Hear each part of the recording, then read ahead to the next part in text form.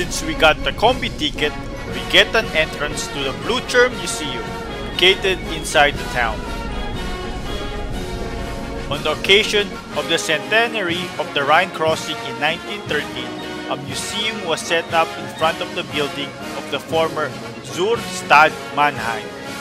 The furnishings of the rooms, including valuable canvas wallpaper, tiled stoves and furniture, were largely preserved. Marshal Vorwärts, or Marshal Forward, lived up to his name. In the first week of January 1814, under his command, about 50,000 soldiers, 15,000 horses, and 182 guns of the Silesian army crossed the Rhine from Kaub.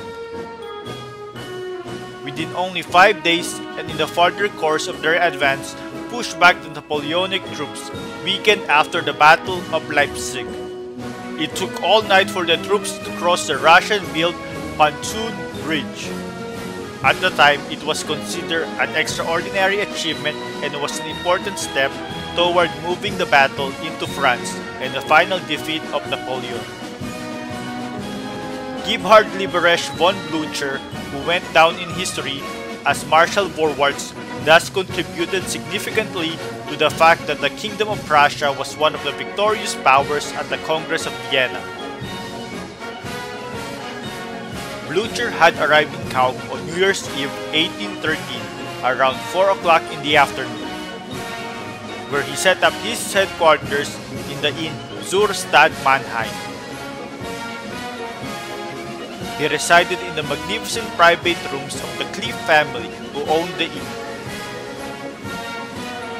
Johann Daniel Klipp had the elegant Baroque palace built in 1780 by the court architect Franz Wilhelm Rabigliati from the Electoral Palatinate.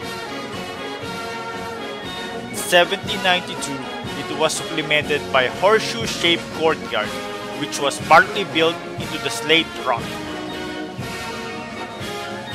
The warehouses, storage rooms, and horse stables were located there. In the guest house, mainly skippers stayed overnight, waiting to pass the customs station at Kaub. It became a museum in 1913, and since then, it is the destination of several thousand visitors every year. The entrance fee goes to the city because it is the bearer of the museum. From 2009 to 2013, the Blucher Museum was extensively renovated. Since its foundation on January 17, 1913, the Blucher Museum has only been able to survive because people have shown a great deal of commitment to its preservation and have gathered exhibits worth seeing. Unlike museums that are just rows of glass-covered cases, this one has the authentic atmosphere that lets visitors step back into a long-gone time.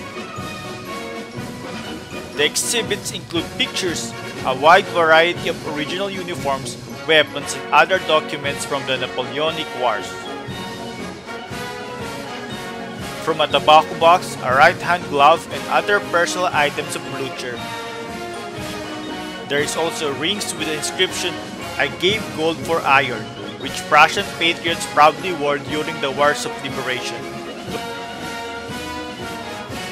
And finally, a tin figure diorama shows how the Silesian army, under the command of Field Marshal Blucher, crossing the Rhine at Kaub with the Pfalzgrafenstein.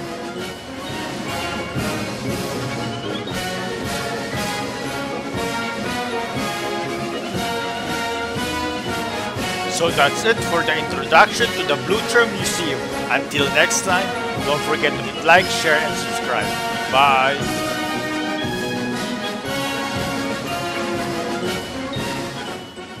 So guys, if you like our videos, please subscribe to our channel and feel free to comment.